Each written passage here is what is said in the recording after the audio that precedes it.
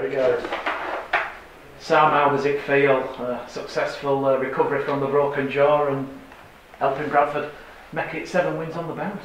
Yeah, good mate, really good. We're in a really good vein of form at the minute. You know, probably obviously a bit nervous, you know, going in and hoping, you know, just wanted to see how my jaw would fare up with first shot contacts and stuff, and I got a clout early on, and teeth felt a bit funny, but I was sound with a palm, and obviously it didn't fall in half again, so that's a bonus in it. But no, I was sound, mate, and you know, like I say, just so we can carry on winning, carry on knocking them wins off and keeping this momentum going.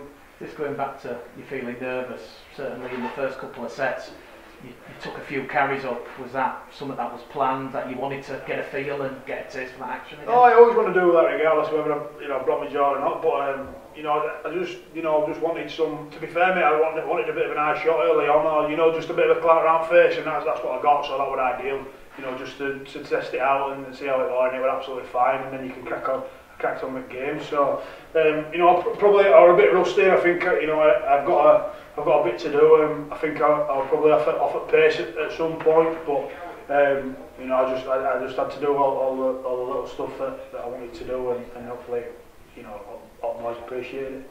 John's just said that he felt the worst thing that could have happened is scoring in that first set inside the first 2 minutes, and perhaps a little bit of complacency, you know, creeping in. What are your thoughts around that first half performance? Yeah, I don't think we were great. I think we shot ourselves in foot a bit. You know, we could have been a lot more clinical. We could have been better with ball.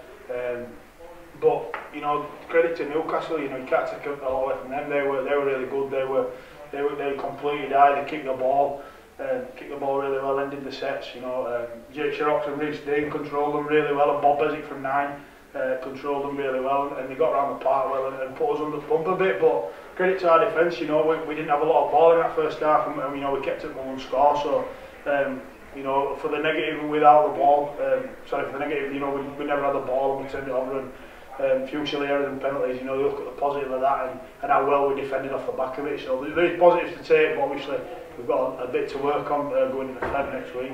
And then that second half reaction, much improved, changed Bradford performance. I think the second half scoreboard were 25 points to 6.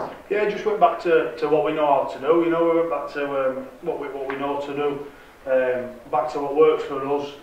Kept it really simple. Stopped sort of played percentages a bit more. I think we were a bit smarter in that second half. Looked after the ball, and when you look after the ball, you don't do as much defending it. It has a knock-on effect on all the way through. So you know, your middles are fresher, and as backfield work were excellent in the second half, and as middles had some really good go forward. I thought Ant Walker was superb, mate.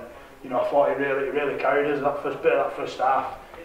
So yeah, I think everyone played really well in that second half. I think, you know, we all barred up well in the first half, and I think we all had a much more complete performance in the second. Talk us about Ant Walker, Eben Sker. That makes your job a hell of a lot easier when you've got that impact coming off that bench, as we saw at the start of the second half, both making huge meters, rampaging forward. Yeah, carry it like a train, don't they, both of them? And you know, Walks has got a bit of play in him as well. I don't think people realise just the subtleties he's got as well. He's a really skillful player. Yeah, they're both strong, but around training, mate, they're both really good lads, and they're a good laugh to be around. Walks especially, he's in my gym group, you know, and I've got on really well with him, and you know, we have a good laugh throughout the week. So it's really good to see him playing well, mate, and obviously Eben's playing really well, playing out of his skin. Probably been one of the best players this year, and I think when Walks has played, he's been superb as well. So long may it continue.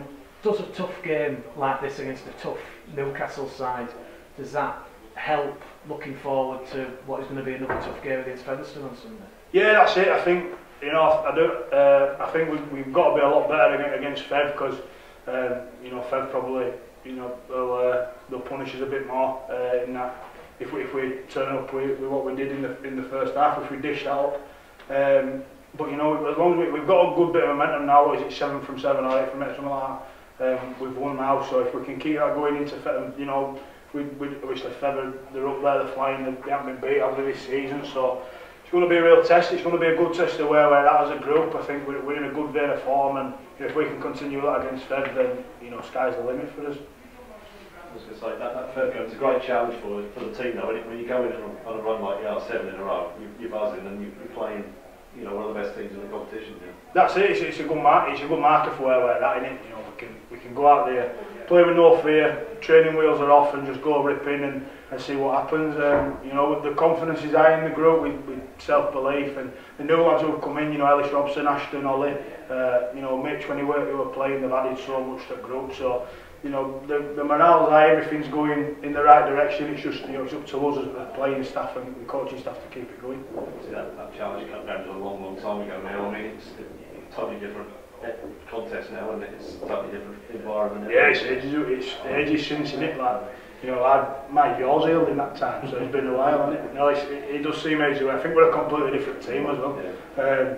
I think we've matured a lot. I think certain players have matured a lot, and I just think we come together more as a team. I think we look more of a team, and there's much more of a team feel around Tom as well for a week. So, you know, we're full of confidence.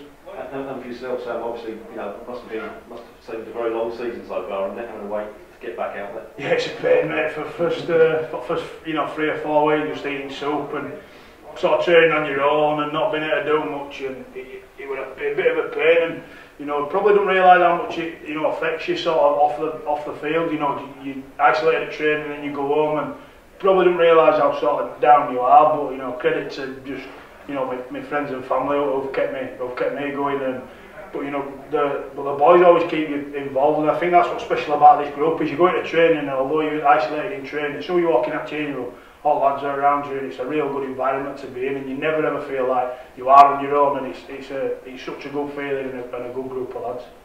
Pecking John's ear about coming back. Oh mate, I wanted to go back on against Fed like when I did it, so I think he's been sick of me like knocking on his door.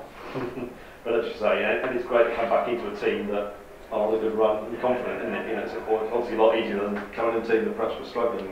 Yeah, that's it. Well, I was joking for a week, saying, you know, lads, if I come in and we start losing, then I'll be straight back at the team. But I mean, I'm glad we could get this good, tough winning. Some, you know, like a warm on it. So it's good to get that win, and obviously you don't want to let the boys down. So going into a team full of confidence, there's a bit more pressure than going into a team that's losing on a bad run, because you don't want to ruin it, and you want to keep them wins coming. And you know, look, we've got a good one today.